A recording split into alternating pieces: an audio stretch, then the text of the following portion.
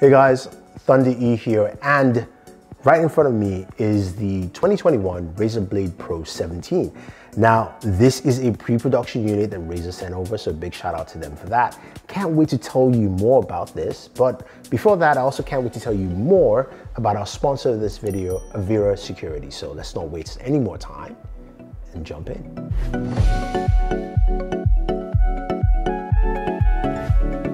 Okay, so this is the Razer Blade Pro 17. It looks like any other Razer Blade. One of the key features you find with a Razer laptop is the Razer logo right in front of you, right there. Nice, clean, and simple. Design-wise, it hasn't really changed much from what you had last year. It's a little bit slimmer, trimmer, little things like that all around. And what I can see here, it still looks and feels very familiar from even my Razer Blade Pro 17 from years ago. You've got your speakers on the side here that should give you some nice stereo sound. You've got a nice keyboard layout here with, of course, chroma keys that you'd expect from Razer, and a very cool touchpad. But in this case, I'm using my Cyberpunk 2077 mouse here from Razer, which does the job quite well. Now, in terms of the display, you're looking at a 17-inch display, 17.3 inches to be exact. But this display packs in some new awesome features. Now, you can get a 1080p 360 Hz display. I mean, can you imagine that? I don't have that here because, again, this is pre-production, but you can go from either 120 Hz to 360 Hz. Now, your 1080p display will be 360 Hz, your Quad HD display will be 165 Hz, and your 4K display will be 120 Hz, which is just a ton of performance I can't wait to try out. Now, besides all that, you've got a plethora of Pro ports. Now, Pro users will be really happy with this laptop, even if you're gaming or editing. You've got 3 USB 3.2 ports Type A for all the connections you need, 2 Type C ports, 1 is Thunderbolt, and that extra port also does charging via USB Type C, which is great. So you don't have to lug around that charger with you all the time. You've also got a full SD card slot.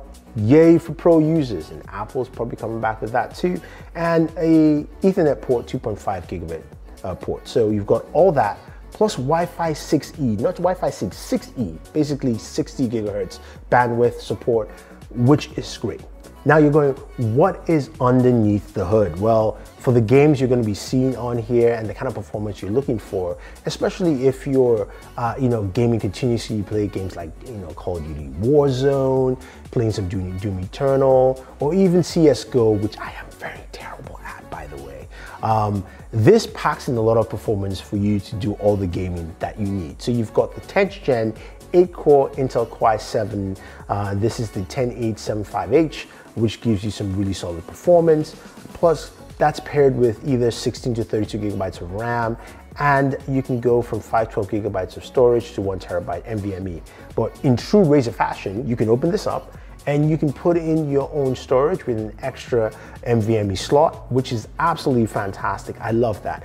And in terms of weight, it really is not that heavy. It only comes in at 6 pounds. So this is a comfortable laptop to game with quite a bit. And when you're playing those games, when you're sitting down and you jump into Warzone and you get into that match, it's really comfortable to use this, especially with your mouse, and just sit down and game. And I think a lot of people will absolutely love that.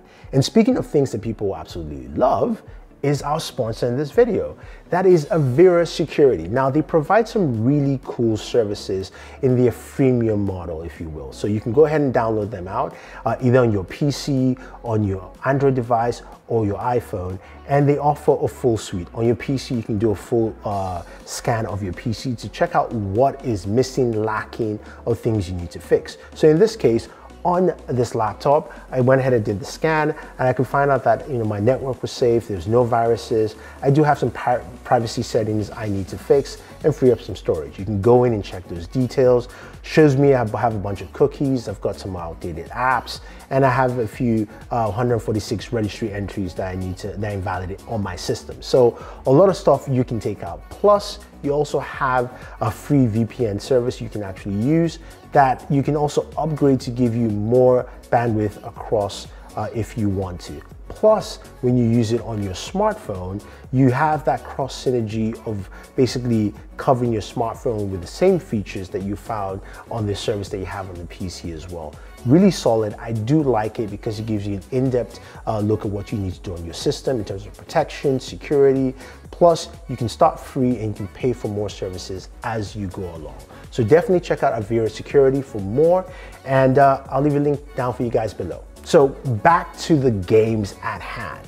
And we checked out a couple of games on this system. As I mentioned, it packs in a lot of performance. The first game, of course, is Call of Duty Warzone. It's a game I like to play, and on laptops, usually I get about 60 frames per second. And Warzone is one of those games that is poorly optimized. But what I found with this laptop running a 3070, and by the way, you can either get it with a 3060, 3070, or 3080, is that I was getting roughly between 75 to about 90 frames per second on Warzone at the highest settings, and also gaming at my display currently is at 1440. So that was actually pretty cool to see that Warzone actually ran really well. All right, guys, the very next game I got to check out on the system is CSGO, and CSGO did a tremendous job here. I mean, 284 frames per second. I mean, this is really nice to see on a gaming laptop on the Razer Blade 17 Pro, again, packed with the 3070 RTX. It's truly impressive, range between 260 to 284 frames. I know it's an older game, but I am excited to see this kind of frame rates. When we move over to a game like Doom Eternal, we're able to push the boundaries quite well, going closer to 200 frames per second, running at 1080p, which was really nice to see. And yes, I died a lot, and you guys are probably laughing at home, but I just wanted to just show you what that actually brought to the table with a game like this. Now, the true test for me was, of course, playing Cyberpunk 2077. We know how graphically intensive this game is. We know how it runs on systems. And I can tell you at its highest settings, running at 1080p, we're able to get about 57 frames per second. It ran really, really well. And again, guys, mind you, by the way, this is not a review. This is a first look at this laptop. And this is quite impressive, especially for something that is a pre-production unit. I was glad to see some really good performance from all the games I mentioned. And I think a lot of gamers will like that. Once it's optimized and it's ready to buy and all that fun stuff, you're gonna get some really good performance from this laptop. Now, one thing I do say I do like is actually heat dissipation. Now, when I was playing Warzone, my GPU temperatures were about 75 degrees. And when I actually went ahead and, of course, measured temps on the system, the highest I got was at 102, which basically is the same as this device gets. My Galaxy devices usually do 102 degrees anyway, or even 104 or higher. And my display was roughly around 90 to 89 degrees. So this actually stayed really warm and cooled very well. The new cooling system on this gets an A+ for me. I know it's not finalized, but I am liking what I see with the Razer Blade Pro 17 2021. I think a lot of people like it. I think these are the kind of cool things that gamers will truly appreciate. The one thing I don't appreciate, of course, is the webcam. It's a 720p webcam, and it still looks terrible. It looks really, really bad. Doesn't really do much for me. And hopefully, guys, please make some of these changes, because we're all at home. Someone's probably picking this up so they can game and do work at the same time. So hopefully we can make those changes. But there you have it. That is the Razer Blade 17 Pro, or Razer Blade Pro 17 actually is the right wording. Hopefully you guys enjoyed this video, and hopefully you want to see more early access look to devices such as this.